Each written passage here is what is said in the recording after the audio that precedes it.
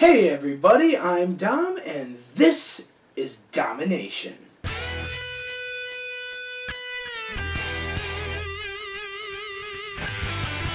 And welcome to a part of the show that I like to call Storieview, where I take a video game and only review one aspect of it, the story. I may touch upon other elements of the game in this video as well, but I'm mainly focusing on story for this. And for the first story view, I'm taking a look at a game which some people consider to be an underrated gem. And that game is Dragon's Dogma. In fact, I'm sort of surprised not many people have heard of this game. On the outside, it has everything going for it. A game made by AAA developer Capcom with a high fantasy setting like Elder Scrolls, the climbing mechanic of Shadow of the Colossus, the difficulty spikes resembling Dark Souls, a fast-paced combat system like Devil May Cry, and the fact that you get to create not just your main character, but your main companion as well? Dude, count me in! But again, as I said, that's on the outside. On the inside, the game does in fact have a lot of flaws, some of which pertain to the story. But despite all these flaws, is the story of Dragon's Dogma a highlight of the game, or is it one of those games where story doesn't really matter and it's all about the gameplay anyway? Well, let's find out. This is Storieview of Dragon's Dogma. Now, I'm going to be perfectly honest. On my first playthrough of Dragon's Dogma, I felt the story left much to be desired, which was a shame because I thought the premise of this game's story was pretty darn cool. But when it took the turns it did, I was incredibly disappointed. But when I played it again, I noticed a deeper detail which actually made me think the story was genius. So what is the story? Well, I'll tell you, if you don't mind spoilers. If you do, you clicked on the wrong video. And because I'm a nice guy, I'm giving you the chance to leave right now. If you haven't played the game and want to, and you care about spoilers, leave. If you've played the game, don't want to play the game, or just don't really care about spoilers, by all means, stay. Are we good? Good. Now let's continue. So the story starts out with you living a day of your kinda average, boring life in the village of Cassardis, which is located in the Kingdom of Grancis.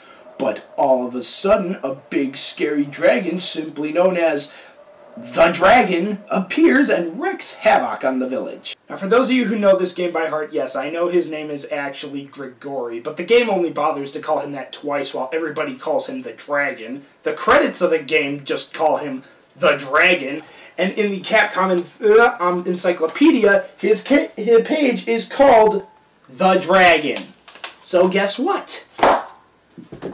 I'm just going to call him the Dragon. So anyway, you, a humble fisher person, sees the havoc, spots the beast, picks up an old rusty sword, and goes to fight it.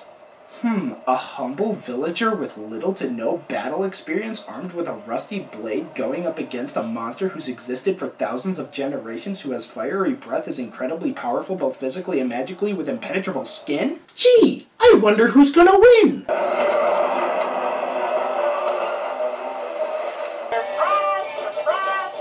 So after that humiliating defeat, the dragon decides to humiliate you even further by ripping your heart out and eating it. Right in front of you!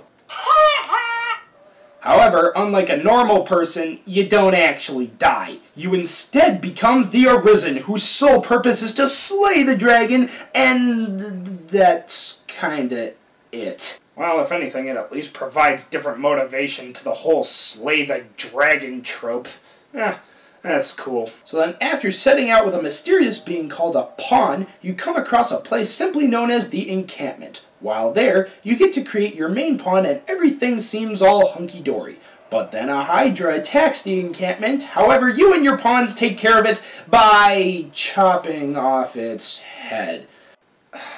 Okay, Greek mythology lesson 101, okay? When you cut off a Hydra's head, you don't actually solve the problem. If anything, you make it a lot worse because, in fact, 2 heads grow back instead of just 1. Seriously, everybody knows this. Even Captain America knows this. You're slacking, Capcom, you're slacking! So after cutting off the head, you escort the Enlistment Corps soldiers with the Hydra head to Grand Soren, capital of Grancis. For most people, this is where the plot starts to go downhill. You then become the loyal servant of Duke Edmund Dragonsbane, and you carry out every single one of the Duke's missions. These missions include, but are not limited to, having encounters with a group of loony bins known as Salvation, killing giant monsters, finding hermits in very remote locations, killing giant monsters, infiltrating fortresses, and still killing giant monsters. After many hours of gameplay being the Duke's lapdog, the dragon finally shows himself and interrupts the character known as the Elysian while in the middle of yet another encounter with Salvation. And quite hilariously, too, I might add. Beavers! This is absolute truth! This is salvation!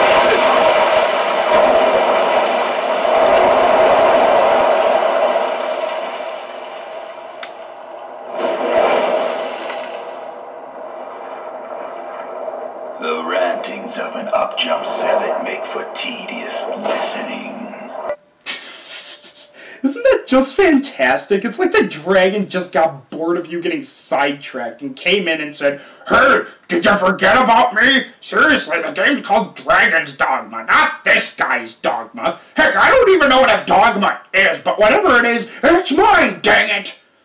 So after the dragon tells you to get moving already, you and your pawns go to the Tainted Mountain to have the final showdown. Here, the dragon tells you to either sacrifice your loved one to him and become the new Duke, which is how Edmund got to be Duke in the first place, or fight him and kill him and gain satisfaction as well as the possibility of you Jr. And canonically speaking, you're supposed to fight him. So then after fighting him and saving your love interest, you live happily ever after and the game ends. Not!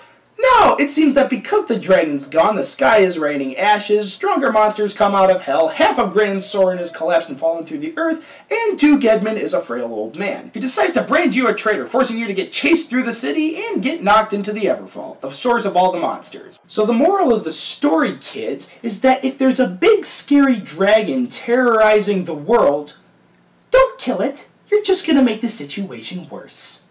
But not only is the Everfall the source of monsters, it's the source of all life. As it turns out, throwing 20 wake stones into the Everfall actually opens up a portal to heaven where you meet the previous Arisen who had successfully completed the whole quest.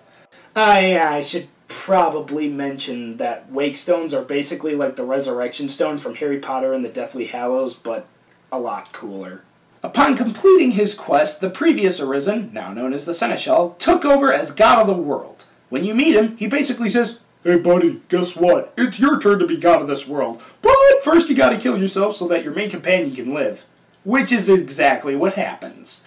But while your spirit stays as God of the world, your main pawn's spirit inhabits your body and steals your significant other. Douche. So that's the story of the game. At first, I thought the story was a bore, with its pacing starting out as nice and fast, then dropping significantly slow throughout the entire middle portion, to out of nowhere going back to fast, almost as if to say, "Come on, finish up the darn story already!" But then I found one little detail, and it changed my perspective of the game's story drastically. I then thought that it was a brilliant way of showing this story. Basically, it's that the entire middle portion is how the Duke is trying to kill you so that you won't go confront the dragon. I won't go into it now, as that could take up a video on its own, but it's still a really cool detail. However, without it, the story is very slow and kinda choppy at parts. And in the middle, no part of the story was interesting. It was just some guy saying, "Do this or we're all gonna die," or "Do that or salvation will take over," or "If you don't do this, the children will chase you with butterfly nets." Who cares?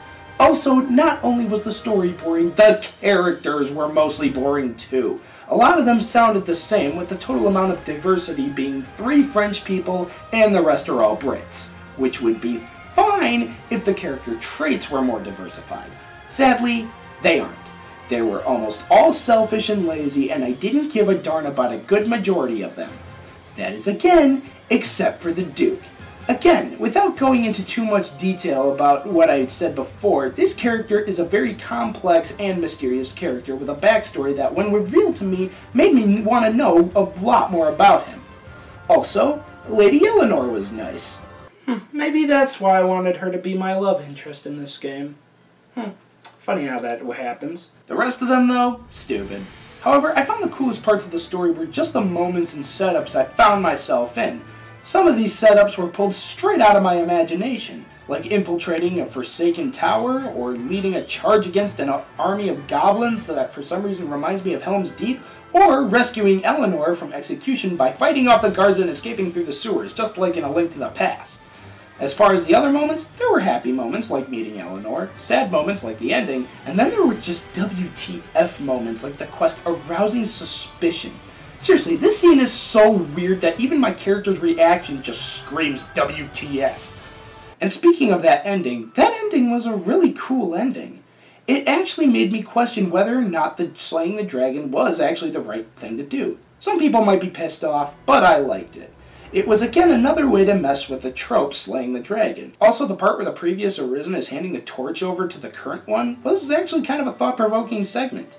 It kind of showed that the ultimate goal of the game was to become god of the world, but simultaneously it asked the question, is that really all it's cracked up to be? We see this because the Seneschal is actually asking you to free him from his servitude as the Seneschal so that you can take over.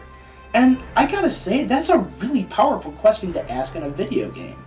Yeah, there have been movies and books that have asked this question too, one of my favorite examples being Bruce Almighty, but it's more powerful to ask that question in a video game, and that's because playing God is what separates a video game from something like a book or a movie. It's the whole purpose of it. Controlling a character or army or whatever it is in the game, and having them do what you want, how you want them to do it. So for a video game to ask the question, is being God really worth it, while also acknowledging that the whole purpose of its entire medium was a very thought-provoking thing. So overall, I really do like the story. Sure, the pacing isn't the best and most of the characters kind of suck, but the rest of the stuff is just too good. If you're looking for a grand and epic story to experience in a game, you might want to go try something else like either Uncharted, The Last of Us, or heck, even a Zelda title.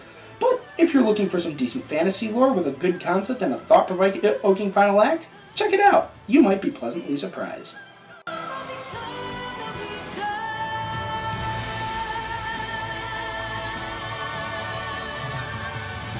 that ends today's video. Thank you for watching. I hope you enjoyed it. If you have any video ideas of something that you want to see me do in the future, comment below to let me know. Make sure to like the video if you liked it, favorite it if you loved it, and subscribe to Dom-Ination if you want more of it. Once again, I'm Dom, and this was Dom-Ination. See you guys next time.